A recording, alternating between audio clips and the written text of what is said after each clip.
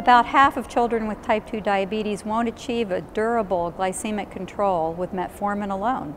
So we compared the metformin alone to a pharmacologic intensification using rosiglitazone, which was selected because at the time that made a lot of sense. It was becoming a popular drug and had a number of attractive characteristics. And we also compared it to the addition of a lifestyle intervention, a very intensive one-on-one family-based behavioral intervention. We actually saw statistical differences by about 18 months. At that time, metformin was less effective than metformin plus rosiglitazone, with metformin plus lifestyle intermediate, and that same pattern continued to the very end of the study. The median time to failure, however, was about 11 to 12 months.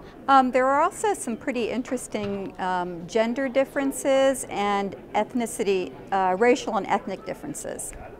Yes, correct. So what we saw is that girls were particularly responsive to the addition of rosiglitazone with very little effect of lifestyle, whereas for the boys, lifestyle appeared to be somewhat more effective, although it never reached statistical significance. And African Americans did particularly poorly.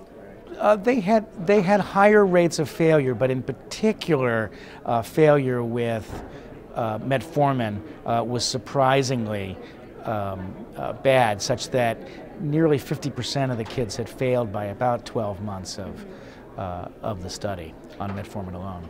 So this underscores the importance of individualizing treatment, I guess, which everybody knows, but we don't always do.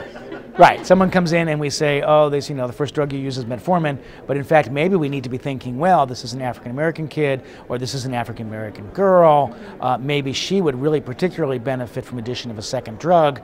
This is an African American boy, maybe he would respond better, at least for a while, to some lifestyle intervention, etc.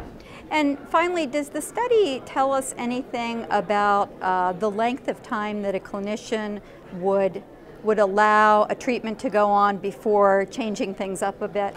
So I don't think it tells us that yet. I think we actually have the data to be able to provide some information, and having looked at some initial analyses, I'm somewhat optimistic that we will be able to tell people based on things at the time of diagnosis, who is the most likely to do well and who is less likely to do well. I think the one thing we do know now is we shouldn't let it go on for very long.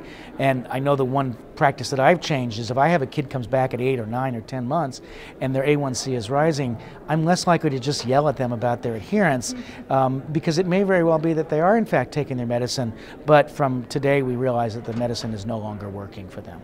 You're not advocating rosiglitazone as an add-on at this point? No, we're not advocating rosiglitazone as an add-on.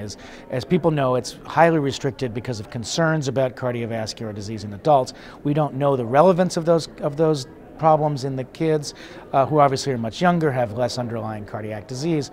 However, it's highly restricted.